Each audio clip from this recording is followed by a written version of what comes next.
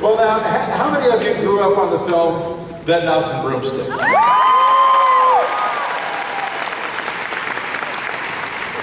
There's a song in that score that's very special to you. And tell us, and it was nominated for an Oscar.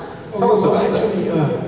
We were at the studio, and Walt had passed on, and we were back. We had come back into the studio after being away for a while, and we were asked to do some more songs for Bed Knobs. They were about to shoot the film, and they needed a couple of sequences.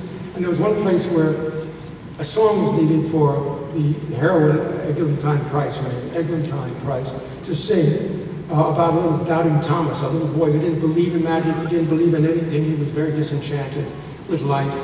And we were trying to think of, what are we going to write about?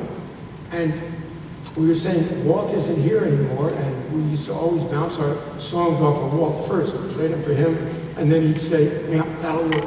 That was our big praise. Yep, that'll work. And we'd have it in the film. But in this case, we didn't have any Walt Disney to tell us. And so I remember it was one of us said, well, we got to start depending on ourselves, because we got to believe in ourselves. It's as simple as that. And I said, this little boy was going through the age of not believing. Oh yeah, but once you start believing in yourself, then you can do things. So we wrote this little song, and I'm very fond of it.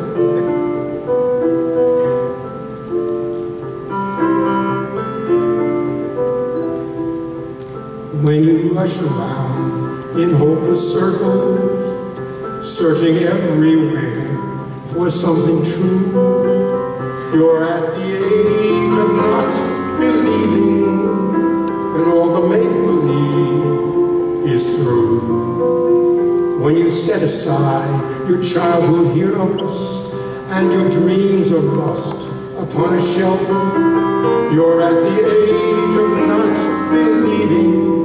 And worst of all, you doubt yourself. You're a castaway where no one hears you, on a barren isle in a lonely sea. Where did all the happy endings go? Where can all the good times be? You must face the age of not believing, doubting everything you ever knew, until at last you start believing.